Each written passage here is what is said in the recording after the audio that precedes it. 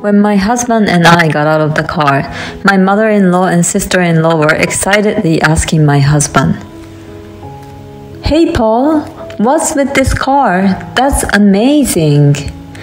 I'm glad you finally decided to live on our side of society. But still, it's a bold move to buy such a luxury car out of the blue." My husband chuckled and said to my mother-in-law and sister-in-law, "This is not my car.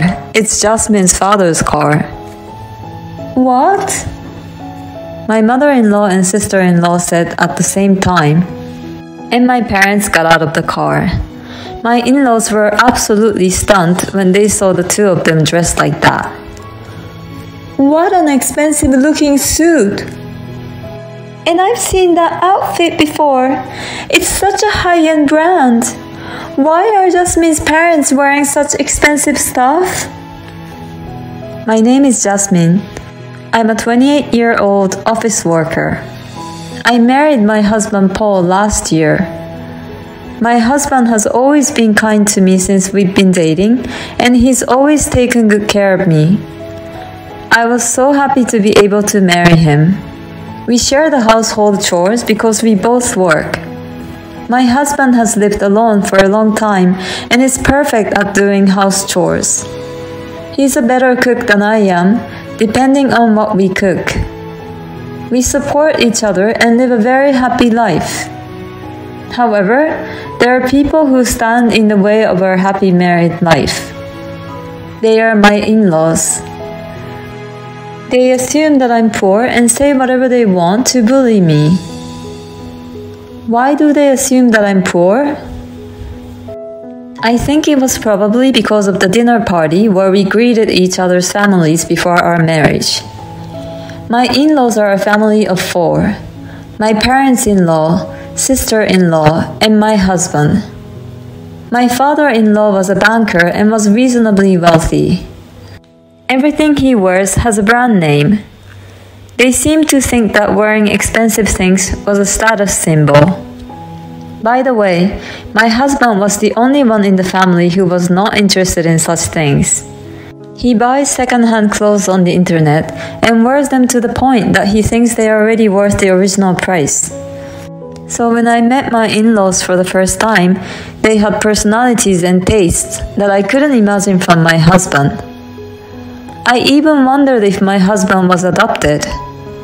It seems that the reason why my husband lived alone for so long because he didn't share the same values as the rest of his family members. He started living alone as soon as he entered college. Because they thought that being rich is the justice, when they met me and my parents for the first time, I had a very bad impression of them. My father runs a small factory. As soon as they found out, my in-laws and sister-in-law made fun of him. He runs a factory, and yes, he might be a president, but a factory with a name I've never heard of must be poor for sure. A big bank where I work would never give him a loan. To speak in such an abusive manner, even though this was the first time we met, I questioned the character of my in-laws. I would have been furious if my husband had not apologized to me in advance. My parents had also been briefed by my husband on the situation, so my parents were calm even when my in-laws made fun of us. Well, it's true that we run a small business, but thankfully, we're able to continue working. We're able to pay our employees' salaries. I wonder how many employees you have. Oh, by the way, I heard Jasmine has an older brother. Oh, our son is working today. He can't come back here, so he can't join us. Is he on a business trip or something? Does your brother work for a decent company? Our son works for my company. When my father said that, the in-laws all laughed at once. You mean it's a family business? A family that can't even take a day off must not be running the business very well. They kept saying terrible things about my family. My husband repeatedly told them to cut the crap, but they wouldn't listen to him at all. So my husband forced them to call it a day. That's why I don't have a good image of my in-laws. And they're making fun of my family too. To be honest, some people might cancel the marriage if something like this happened. But I love my husband more than that, so I decided to marry him. As long as I don't get involved with my in-laws, we can live peacefully and happily. In fact, my husband doesn't like his family either, and I was quite angry at them for making fun of my family, so we didn't go to my in-laws unless we really needed to. But about a year after we got married, I guess they got tired of us not showing up at all. They started to force us to get involved with them. My mother-in-law and sister-in-law came to our house often. They said whatever they wanted to say. Paul doesn't come home at all. Jasmine's trying to stop him from going, isn't she? I'm sure she is, because she would be so jealous of our lives. Well, I don't blame you. We have a different standard of living than the poor. But I hope you will at least have a baby soon. If you don't produce an heir, she's really just a scumbag wife who wants to make a fortune. My mother-in-law and sister-in-law were there for a short time from when I came home from work and until my husband came home. I get home early because I have a job that basically allows me to leave on time. But my husband has to work overtime, so he usually gets home a little before 9 p.m. So within about 3 hours, my mother-in-law and sister-in-law would come over to pick on me. You live in a really modest apartment. Paul works for a good company. You should live in a nicer house. My husband and I think it's big enough for us, so... Not your husband, but you, right? Don't impose your values on Paul. There's a lot of plain stuff in the fridge. Don't look in the fridge without permission. You don't have caviar or fine wines? We don't have anything like that. Oh, it's so boring. Why did Paul marry this woman? A poor, wealth-seeking, boring woman is a rarity. You could say that. But if you try to touch her money even a little bit, you'll be sorry. We'll erase you from society. My mother-in-law and sister-in-law would make fun of me, threaten me, ridicule me, and then leave. I would talk to my husband about it, and he would scold them. But they continued to come over without showing any sign of remorse. They ambush me at my apartment when I come home. I felt depressed to come home every time. How on earth could they get tired of picking on me? But my mother-in-law and sister-in-law kept trying to bully me. I had a mental breakdown. I tried to pass the time at a cafe until my husband finished work. Then I would go home with my husband. When my mother-in-law and sister-in-law saw me coming home with my husband, they said, "You're like a pest, taking away Paul's freedom like that." It's actually more disgusting that they waited outside for 3 hours and tried to agonize me. My husband was so disgusted that he even went so far as to ask my father-in-law for help. My husband talked to my father-in-law, but he is just like my mother-in-law. He said that a poor wife is a rarity for them. If things continue as they are, our marriage will be threatened. I decided to use the last resort. I know it's not something I'm very fond of doing, but my in-laws have made me angry, so I will not relent. Few days later, my husband and I went to visit my in-laws. The in-laws were overjoyed when we informed them that my husband was taking his wife home with him. I was horrified to hear my mother-in-law saying, "I'm so happy to see Jasmine for the first time in a long time." I don't know what kind of fun it is to be a wife beater. And then we went to my in-laws' house for the weekend. When we arrived at my in-laws' house by car, my in-laws rushed out of the house and excitedly asked my husband, "Hey Paul, what's with this car? That's amazing! I'm glad you finally decided to live on our side of the society. But still, it's a bold move to buy such a luxury car out of the blue, isn't it?"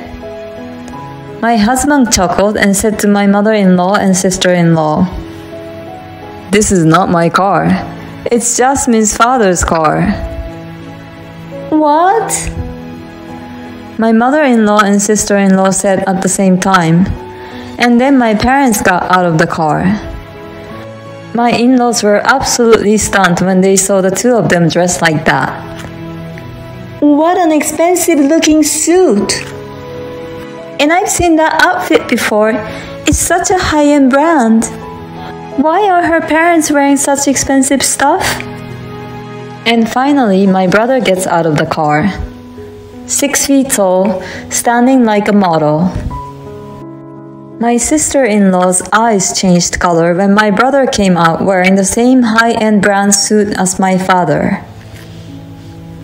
"Who is that handsome guy?" "Nice to meet you. My name is Simon, Jasmine's brother."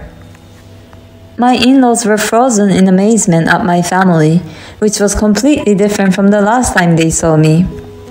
Seeing this, my husband said, "What the hell are you doing?" He urged them to quickly show my family around the house. My mother-in-law and sister-in-law hurriedly invited my family into the house. They showed them into the living room and said, "We'll have tea ready for you right away." Her attitude was the complete opposite. The in-laws were very curious and asked my parents a question. "How are you able to wear such a luxury item?" So ridiculous. They're so flippant to change their attitude just because of one's appearance. Then my father told the step family members, "My factory is a small one, but the parts we make up the only patent in the world. We receive orders from large Japanese companies as well as foreign companies." My father's answer made the members of my family-in-law's faces turn blue. My mother-in-law and sister-in-law started to be nice to me. My father-in-law was silent the whole time and didn't say a single word. And my sister-in-law was very interested in my brother and talked to him a lot. "What kind of work do you do at your father's company?" "I've always been good at English. I'm currently in charge of organizing business meetings with overseas companies. So I spend half of the year abroad." "Well, that's very cool. Are you single, Simon?" "No, I'm married." "That's too bad. But I think I'm a better match for you, Simon, than your wife. What do you think? If you're interested, why don't we go out for dinner?" My sister-in-law started making a fierce attack on my married brother in front of me and my parents. To be honest, I was impressed by her mental strength. I can't help but admire for being so audacious. But I'm going to let my sister-in-law go through hell right here at once. My brother looked at me and nodded. "Ha ha ha ha. Me with an ordinary girl like you? Are you kidding me?" "Simon?" "You're a funny girl. I mean, are you seriously saying that you're more desirable than my wife? My wife is a former model, highly educated, and the daughter of the president of a famous company. You're lower than her no matter how you look at it. It's funny how half-rich people misjudge their position, isn't it?" I don't say anything bad about you, so you should know your size and follow a solid path. My brother's words all hit the spot, and my sister-in-law was in a groggy state, on the verge of fainting. She was so shocked that she could no longer speak. And finally, my father turned to my stepfamily. I don't really care how wealthy the other family is. Money is certainly important, but you can't measure a person's worth by money alone. Let's be human and not be obsessed with money. I'm sorry we were a little mean to you today. My father bowed his head in apology. My family-in-law was completely horrified and bowed to my father quickly. Since then, my family-in-law has never tried to bully me. In fact, they regularly contact me to flatter me. I think it's a bit bothersome that they contact me on a regular basis. By the way, neither my parents nor my brother are the kind of people who dress up in luxury brands and brag about their wealth. They just cooperated with my plan this time. My father likes to wear a suit he has been wearing for a long time, even if it's cheap. He's not interested in luxury. My brother is very kind and doesn't make fun of people. That's why his wife's father likes him so much. He even asked my brother to take over the company because he's a better heir than his eldest son. I'm sorry I put my family through something they're not used to. Everyone was extremely tired on the way home. Thus, I was able to return to a peaceful married life with my husband. I have not visited my in-laws since then, but my husband visits them at least during Thanksgiving and Christmas. After that event, my in-laws have changed their ways. They seem to have lost confidence, or maybe they just repented themselves. They don't brag about being rich like they used to. My husband even says that he feels most comfortable with them now. Well, I'm not sure if they'll go back to their old ways again. For now, I'm just glad that the problem has been successfully resolved. I will continue to take care of my husband and my family. I'll try to live my life with a sense of modesty. They thought they were mounting up, but actually the other family member made money many times more than they did. The in-laws should be ashamed of themselves. I would feel like a small person if I keep trying to mount the poor. I don't think the real rich people would do such a thing. I think it's good that you were able to give your family-in-law a good scolding. I hope you will continue to live every day with your family in good harmony.